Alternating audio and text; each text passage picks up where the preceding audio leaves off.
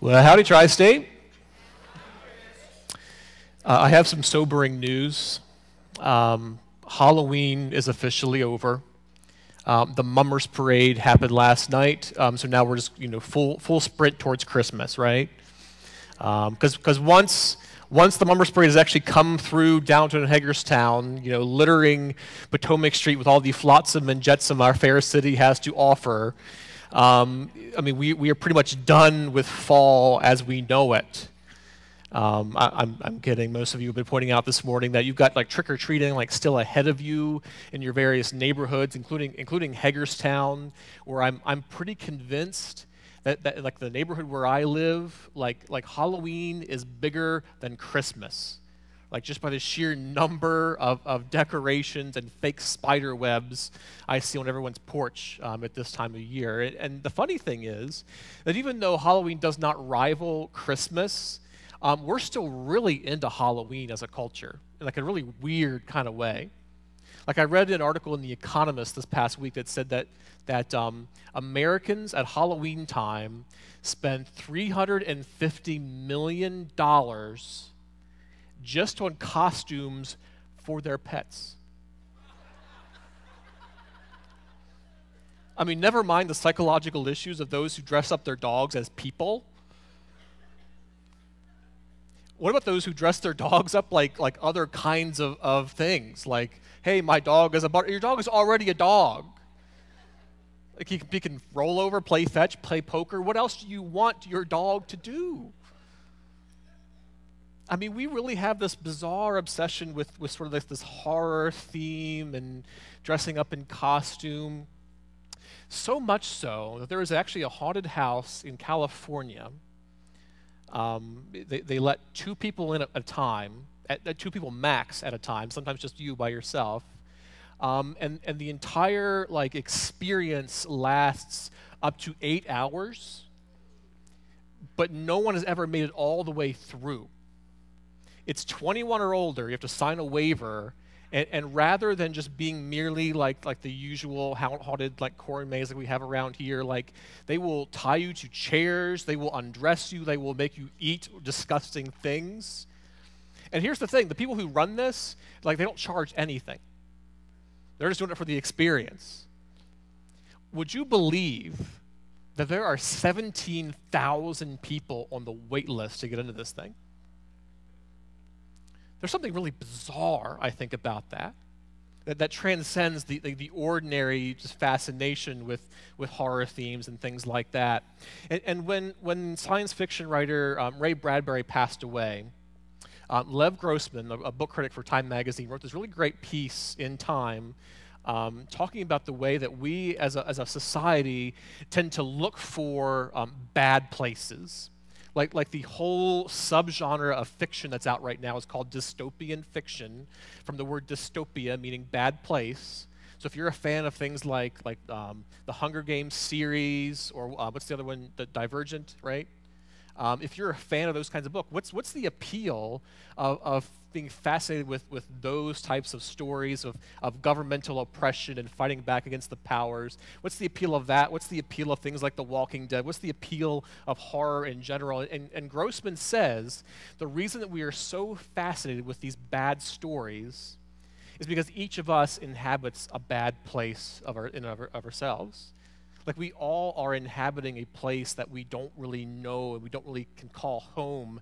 And so as a result, we need to find ways to cope. And the best way we can find to cope is by just experiencing those things in a transfigured form. I can't cope with, my boss or my relationships, but I can cope with the zombies on TV. We use fiction, we use stories to try and understand our world. Now listen, that also tells us something really meaningful. It tells us that our world is in such a way that many people in our society feel as if they are living in a bad place. They feel as if they are not living the way that they had been intended to live. That when we look at our story of David here in just a moment, what we're seeing is that, okay, now David had been anointed king over Israel, but Saul is still reigning. And David's popularity had soared after the slaying of Goliath to such an extent that Saul is now violently angry at David and anyone on his side. So David's only recourse is to flee, and so for the next 10 years of David's life, he flees into the wilderness and has to experience all the suffering that comes from having your life be completely unestablished. And so most of us in this room live lives where occasionally we find ourselves in the wilderness. We find ourselves in unfamiliar terrain, and we find ourselves lacking the happiness, the security, even the physical health that we believe that we are entitled to, and we don't know how God fits into that. So when we see passages like this, we recognize that David lived in a world where suffering just happened often. And our world is no different. So if you have your Bibles or your smartphone, turn quickly to 1 Samuel chapter 25. 1 Samuel 25. And what's happening here in this overall section is we're kind of seeing like three stories kind of sandwiched together. Okay? So in 1 Samuel 24, what we see happening is that David is out in the wilderness. And he and his men have an opportunity to kill Saul. Like David's enemy can be put out. Like David can take care of all his problems right now. And what he does is he cuts off a piece of Saul's robe. He gets close enough to do that, but he spares his life. And later he actually waves that piece of the robe at Saul and says, "Listen, I had the opportunity, I did not take it." And for a brief moment, Saul seems to have forgotten his vendetta against David. In chapter 26, the one after 25, chapter 26, we see Saul and David encounter yet again. And once again, David spares Saul's life. And sandwiched between these two stories is chapter 25, where we see David living out this larger story where he encounters another corrupt leader. So we'll just look at 1 Samuel 25. The first thing we see happens is this. It says, "Now Samuel died, and all Israel assembled and mourned for him, and they buried him in his house at Ramah. Then David rose and went down to the wilderness of Paran."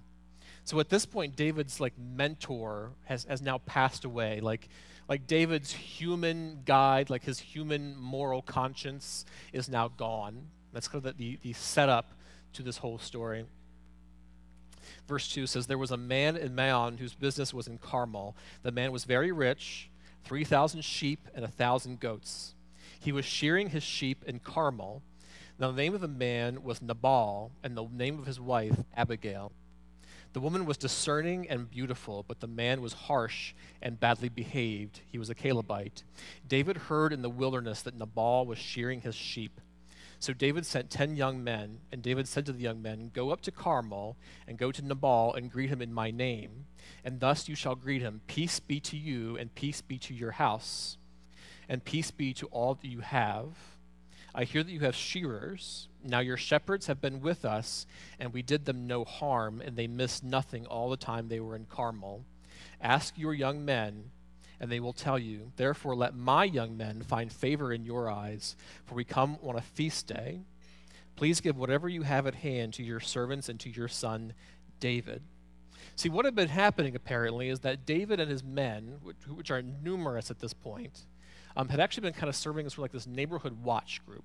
And they've basically been taking care of the servants of this region. And so David's saying, "Listen, since we did this stuff for you, would you extend to us the same courtesy and just serve us in any way you possibly can?"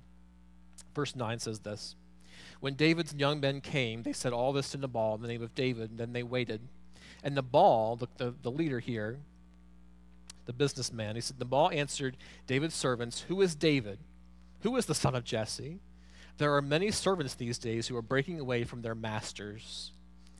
He knew who David was. I mean, David had an enormous reputation. So the question he's asking here is not really identity. It's more like, who is this guy? Who does he think he is to ask any favor from me whatsoever? Shall I take my bread and my water and my meat that I have killed for my shearers and give it to men who come from I do not know where? So David's young men turned away and came back and told him all this. And David said to his men, every man strap on his sword. And every man of them strapped on his sword. David also strapped on his sword. And about 400 men went up after David, while 200 remained with the baggage. So the first thing that we see is that when we live in a wilderness, the wilderness reveals, it exposes our idols. I mean, the wilderness exposes our idols. Now, most of us are not going to strap on a sword or a gun and try to take care of our problems that way. But we all have our own means of coping with stress. Like David felt as if his rights had now been violated. And the only way to solve that was to make sure that he could assert his rights and put things back the way he wanted them to be. And when we live in our own wilderness, we often have to find ways to take care of ourselves the way that we feel that we deserve to be treated. I mean, there's several different ways we can do that. Like if things aren't going well in terms of like your employment, and working really hard isn't necessarily going well for you. You're still not getting the promotion you deserve or the respect you want. It's really tempting to start looking for other ways to find value and find fulfillment.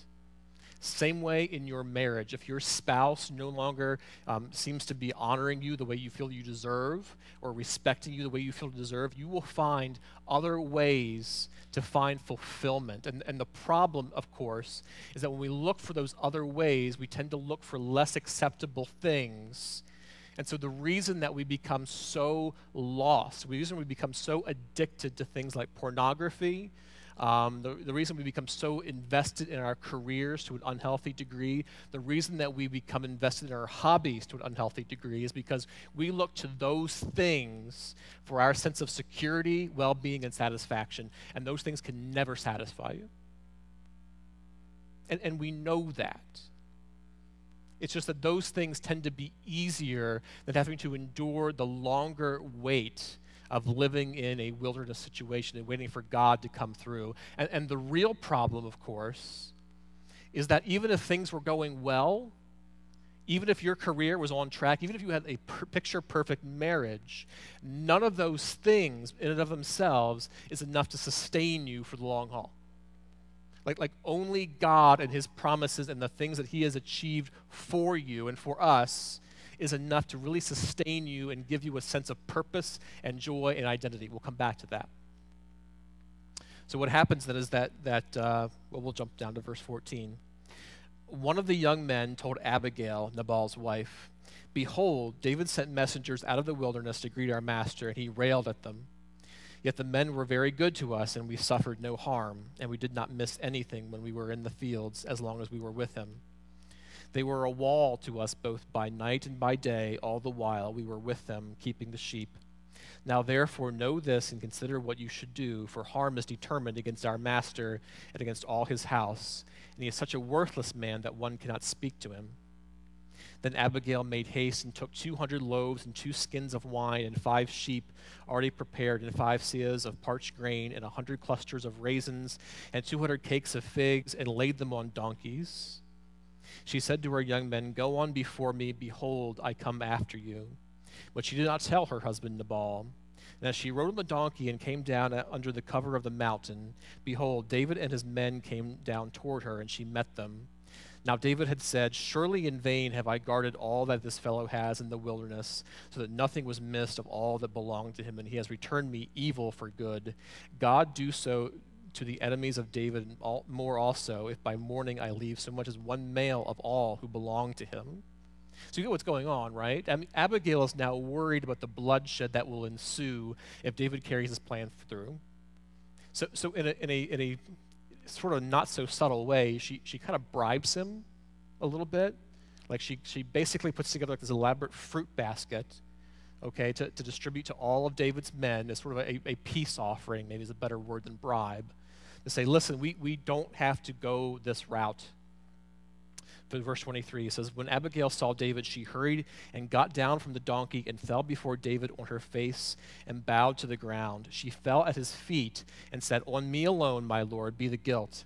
Please let your servant speak in your ears and hear the words of your servant. Let not my lord regard this worthless fellow Nabal, for as his name is, so is he.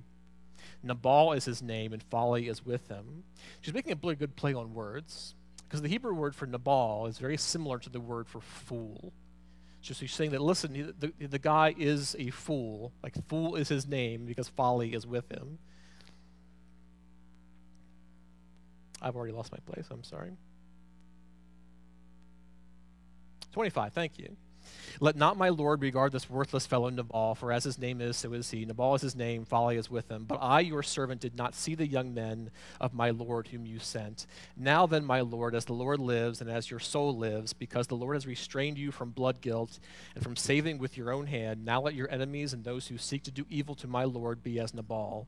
And now let this present that your servant has brought to my lord be given to the young men who follow my lord. Please forgive the trespass of your servant, for the Lord will certainly make my lord a sure house, because my lord is fighting the battles of the Lord, and evil shall not be found in you as long as you live. If men rise up to pursue you, seek your life, the life of my lord shall be bound in the bundle of the living in the care of the Lord your God, and the lives of your enemies he shall sling out as from the hollow of a sling. When the Lord has done to my lord according to all the good that he has spoken concerning you, and has appointed you prince over Israel, my lord shall have no cause of grief or pangs or conscience for having shed blood without cause, or my lord working salvation for himself. And when the Lord has dealt well with my lord, then remember your servant. So Abigail just kind of pours her heart out before David. Like, this is the last recourse. Like, she is now on her knees pleading for the life of Nabal, even though Nabal doesn't really deserve it. Like, she's still doing this anyway. She brings the gift. She surrenders herself right there before this guy who has the power to just decimate her family and bring ruin to the whole region. And here's the really interesting thing, is that he, as just tough and determined as David is, his heart instantly softens when he sees this whole scene unfold before him. It says that David said to Abigail, "Blessed be the Lord, the God of Israel, who sent you this day to meet me. Blessed be your discretion, and blessed be you who have kept me this day from blood guilt, from working salvation with my own hand. For as surely as the Lord, the God of Israel lives, who has restrained me from hurting you, unless you had hurried and come to meet me, truly by morning there had been not been left in Nabal so much as one male." David received from her what she had brought him, and he said to her, "Go up in peace to your house. I have obeyed your voice, and I have granted your petition." So the second thing we see in the context of this story is that beauty expands our vision. Like, the only thing we really know about Abigail, besides her courage, is her beauty. And Christianity has this long tradition, just stemming all the way back to like the ancient, like Eastern fathers, that when we see beauty in the world, it's not beauty unto itself, but it's beauty that reflects the beauty of God. So when we see and we feel something beautiful, we're seeing something of God. We're seeing his kingdom starting to break into the prison that we inhabit. Like, one of my favorite movies is, of course, The Shawshank Redemption. A really tough, harsh look at life in an unfair prison where Andy Dufresne is imprisoned for a crime he doesn't commit. And there he befriends and kind of rises to the top of the prison ladder, so to speak, even though he's still in prison. And what happens in the course of the film is he's given permission to start this prison library.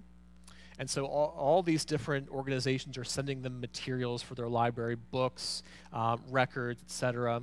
And so when he gets this first shipment in, he's there in the main prison office, and they leave him alone temporarily. So he shuts the guard in the bathroom and locks the door. He locks the door to the office. He picks out one of the opera records, and he puts it on the player, and he puts the needle on. And then he takes the prison intercom system, and he holds the intercom system up to the speaker of the record player, so that all throughout Shawshank Prison, everyone turns their heads and listens to the sound of this opera record, singing only in Italian, and they just attenuate their focus and their attention to this beautiful music. And Andy's friend Red, he says this by way of narration. So you have to picture like Morgan Freeman's voice here. He says this, he says, "I have no idea to this day what those two Italian ladies were singing about. Truth is, I don't want to know. Some things are best left unsaid. I'd like to think they were singing about something so beautiful it can't be expressed in words. It makes your heart ache because of it. I tell you, those voices soared higher and farther than anybody in a gray place dares to dream. It was like some beautiful bird flapped into our drab little cage and made those walls dissolve away, and for the briefest of moments, every last man in Shawshank felt free." There's something that really just captures our imagination and our attention by beauty, whether it's in art, whether it's in music, whether it's in nature. And when we see that, when we allow God to use that to turn our focus away from self and away from the salvation that we bring for ourselves, then we expand our vision so that we can actually see what God wants to do for his people throughout all human history. That suffering is not merely just an interruption in God's plan, but that suffering might be a part of God's plan. Like we forget that all the time. And what happens is that when you go through a really rough patch, you have this endless supply of people who come into your life to offer you this graceless, Christless, anti-Christian advice. Like if you go through a bad breakup or if you go through a job loss, people will come along and say, well, God never closes a door without opening a window, or there are more fish in the sea, and just be patient and trust in God's timing. And while there might be some grains of truth to all of those things, the issue is not if I be good during this test, then God will reward me with joy in the end. No. The issue is that we are in this test. We are in this wilderness, and God is with us in this wilderness. That God actually wants to use the circumstances in our lives to maximize our joy. Not that we be really good and get through it, then he rewards us. No. God is our reward, even in the midst of these storms.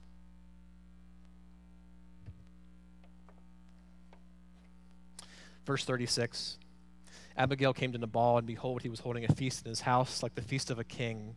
Nabal's heart was merry within him. He was very drunk. She told him nothing at all until the morning light. In the morning, when the wine had gone out of Nabal, his wife told him these things. His heart died within him, and he became as a stone. About 10 days later, the Lord struck Nabal, and he died. See, David didn't have to do it himself. He could trust in God's timing to eliminate the threat that was before him. When David heard that Nabal was dead, he said, "Blessed be the Lord who has avenged the insult I received at the hand of Nabal and has kept back his servant from wrongdoing. The Lord has returned the evil of Nabal on his own head." Then David sent and spoke to Abigail to take her as his wife. When the servants of David came to Abigail at Carmel, they said to her, "David has sent us to you to take you to him as his wife." And she rose and bowed with her face to the ground and said, "Behold, your handmaid is a servant to wash the feet of the servants of my Lord." And Abigail hurried and rose and mounted a donkey, and her 5 young women attended her. She followed the messengers of David and became his wife. We'll deal in a future sermon with David and his multiple wives at this point. But what we definitely see now is that, all the way back in verse 39, we see that David's response to what God has done is to say that blessed be the Lord. Like our final point is that worship expresses our trust. Like we can worship so many things. Like we can worship sex, we can worship our career, we can worship relationships. But if we turn our worship and our love to God, then we are expressing our trust and our confidence that God will come through even when our world is turned upside down. And some of you are living lives right now where you are experiencing a wilderness. And you keep thinking to yourself, listen, I would be more involved in the things of God. I would be more involved in ministry. I would be more involved if I could just get through this season of my life. Because some of you in here, you've got careers that are eating you alive. You've got marriages that are really difficult. I mean, some of you have like either like newborn babies or babies on the way, and that's a really rough season of your life. And it's really tempting in those seasons to think, listen, if I can just get through this, if I can just get through the next trimester, or if I can just get through the first year, or I can just get through the next, busy season at work, then I can really focus on what God has for me. But maybe what God has for us is exactly those seasons. Maybe what God has for us is exactly those struggles so that we can learn more deeply what it means to trust Him and praise Him in the midst of all of this. I mean, David went through this for 10 years. 10 years. A friend of mine says that there is nothing more exhausting than being unestablished. I mean, it is rough to know that you are not where you think you ought to be. It has to be even rougher for a guy like David who knows from God what his destiny is and has yet to actually taste it. But here's what happens. Here's what happens in the course of human history. We find eventually in the gospel accounts a true and better David in the person of Jesus. And one of the first things that Jesus does in his adult life is he enters the wilderness. In Mark's version of that story, he says that he actually goes out and there were wild animals around him. That even as Adam was first in the garden where he named the animals, now Jesus, the new Adam, is now in the wilderness where he is surrounded by a creation torn asunder by human sin. And in the other gospel accounts, we see that Satan, in some mysterious way, appears to him after 40 days of fasting and says, listen, make these stones become bread. Okay, like he takes them to the top of the mountain. He shows Jesus everything that's there in Jerusalem and says, listen, all of this can be yours if you bow down and worship me. And there's something really significant about that because Jesus knows that his destiny is going to be painful, it's going to be bloody, it's going to be awful. It would be really tempting for Jesus to say, listen, I give up. Let's just do this now. Like, we'll just go ahead and just fix this right now. I don't have to die. I don't have to go to the cross. I don't have to do any of those things. But each time that Satan tempted Jesus, Jesus said no. That even though Adam, the first Adam in the Garden of Eden, was tempted and lost, Jesus was tempted in this wilderness, and he succeeded. And so Jesus is our true and better Adam. He's our true and better David. He's the one that passes all of our wilderness tests. And because he does that his righteousness is credited then to our account. That when God looks at us, even in the midst of our suffering, he doesn't see people who make really bad choices. He sees Jesus who has passed every test. So our confidence doesn't come from being really good and making it through. Our confidence comes from knowing that God is in control and has sovereign control over every circumstance. That our worship truly does express our trust and our confidence in God and in Jesus rather than all the foolish, worthless idols of our world. So when we go to these tables that are around the room in just a moment, we're going there not because church is an interruption in our schedule or a pit stop to get some energy. No, church becomes an expression of trust just as much as, just like everything in life is an expression of trust, or every form of worship, rather, is an expression of trust in God. See, when we come to these tables, we're celebrating the death of one who went to the wilderness, he went to the cross, so that you and I would not have to suffer alone.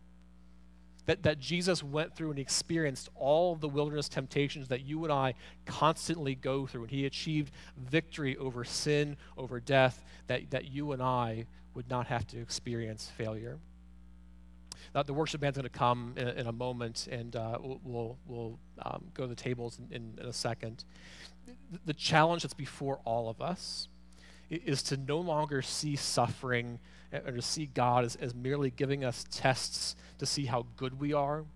The challenge is to, in the middle of those circumstances, to see how good God is.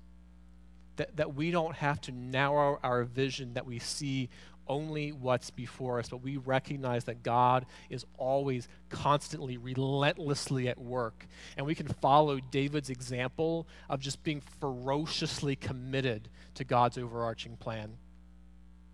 I'll leave you with this. When I was a student in undergraduate studies, I was a science major, and when you're in Gen Chem, like you do lots of weird labs where basically you just mix things together and see what happens. It's super boring, but you got to go through it. And my professor was like this really old guy, really, I mean, terrific man, who used to lament the way that students would often like mix these things together, and then they would come up to him and be like, "Listen, like what's supposed to be happening in here?" And the reason is because it never looks like the way the pictures look in the textbook. It never even looks the way that the teacher did it before class. Like it always looks different than what you expect. And he gave this advice. He says, don't ask what's supposed to be happening, because something is happening. Ask what is happening inside that test tube.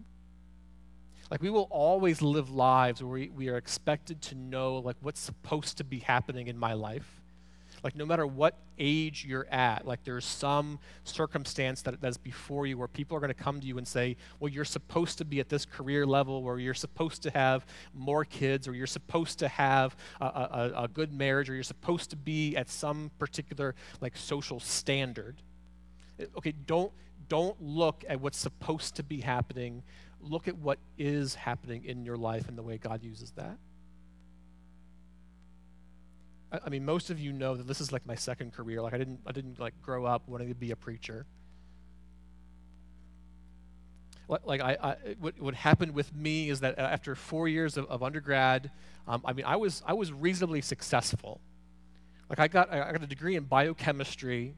I ended up working at Fort Detrick, Maryland. I worked for the USDA doing research. After my government funding ran up, I transferred to National Cancer Institute, where I did autopsies or laboratory mice. And that did not go well for me. Okay, after 4 months of getting yelled at for literally butchering these mice, some of which were like $1,000 of research apiece, I did the healthy, mature thing. I locked myself in the government bathroom and just cried my eyes out. Because at that time, I was looking towards like future education, possibly transferring to getting some kind of master's program, and I realized that if this goes south for me, that's it. And what will happen for everyone in this room is there will be times in your life when you face that wilderness, when everything falls apart, and you don't know how God's going to come through for you. And in that moment, I definitely did not know how God was going to come through for me. I mean, I drove off that research base that day, never came back. I mean, it was months. Before I finally figured out that maybe like the whole leading Bible study thing should become like go from being my side project to my day job. Okay, now not all of you in here need to go to seminary. Some of you maybe, I don't know.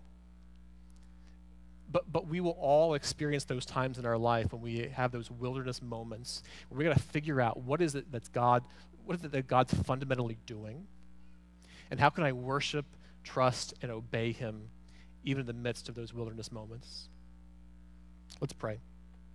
Father, we're thankful for David, for his example of what it means to have trust in you, even in the midst of wilderness moments. Lord, we ask that as we go to these tables, that we recognize the victory you've achieved for us, the example you've set for us, that when we take these elements, we're saying thank you, and we're also coming to you this morning just saying that we don't have it figured out. Like if I take this bread and this cup, it's me saying I can't do it on my own. Like I don't have the answers. I don't think I ever can. But Jesus is my answer. And so, Lord, I pray that for all of us in this room, we go to these tables, we take these elements with gladness and joy, independent of the circumstance we find ourselves in. And we thank you for that example. We thank you for that sacrifice, that no matter how dark our wilderness is today, that there is a brighter hope ahead of us in the resurrection from the dead. So we pray, Lord, that we would have just the courage to follow you and worship you even in the midst of all of these things. It's in your Son's name we pray these things, and by the power of your Spirit, amen.